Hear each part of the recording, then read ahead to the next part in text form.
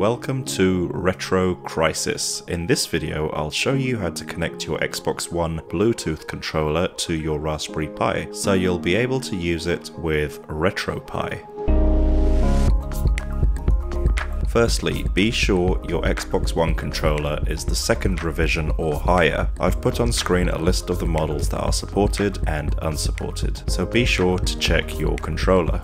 I'll be performing all the configuration on a fresh installation of RetroPie.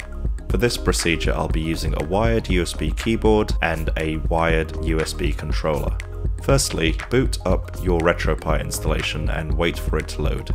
Once you're in, use your wired USB controller to perform all the button mapping. Once you get to the home screen, on your keyboard press F4. This will take you to a terminal window. Type in the following: sudo space nano space / etc / modprobe.d / bluetooth.conf, and then press enter. This will open up a new blank screen. Type in the following: options space Bluetooth space disable / ERTM equals Y. Press Ctrl and X to exit. It will ask you if you want to save. Press the Y key to confirm the save. Then press enter to confirm the save and exit the document. Now type in the following to reboot your device: sudo space reboot. Once you've rebooted, go to the RetroPie option on your home screen. Select Bluetooth and wait for a new screen to load.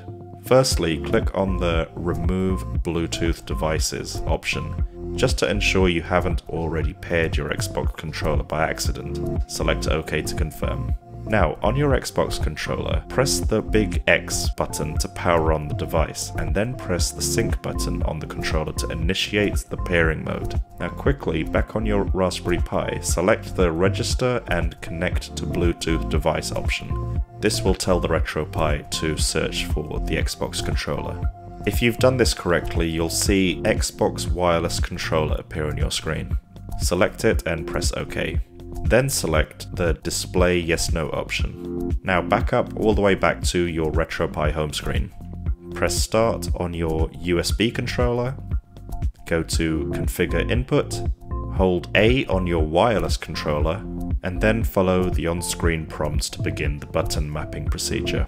Once that's done, you can now begin using your Bluetooth controller wirelessly on your Raspberry Pi. I hope this video was helpful. If it was, please do press like, and I hope you'll consider subscribing to the channel. This has been Retro Crisis. Thank you for watching.